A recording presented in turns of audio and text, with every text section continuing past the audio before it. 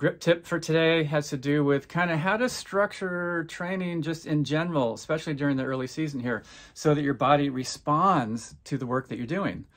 One of the best ways to do that is to vary the kind of training that you're doing day to day. So what I love to do was to have a lot of my early midweek workouts be, pretty short. I'd mix them up. I definitely would do strength work. And then on the weekends, I would do longer workouts, long bikes, long runs especially, that were significantly longer than I was doing during the week, so that my body kind of like goes, whoa, what's this? What's this? And it really helps your body as you vary your workout diet, mix it up.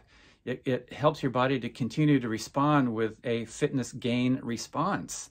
And that's what we're after, isn't it?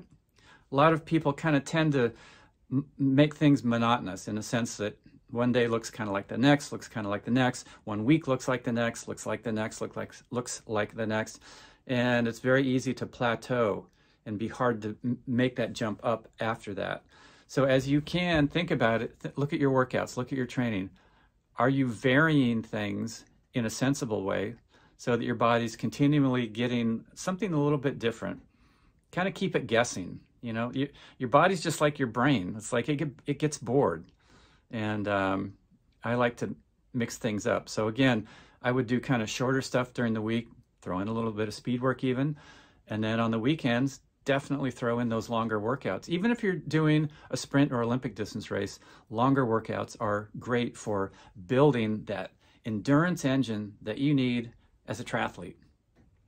Think about it, plan it, talk to your coach about it, then go out and execute.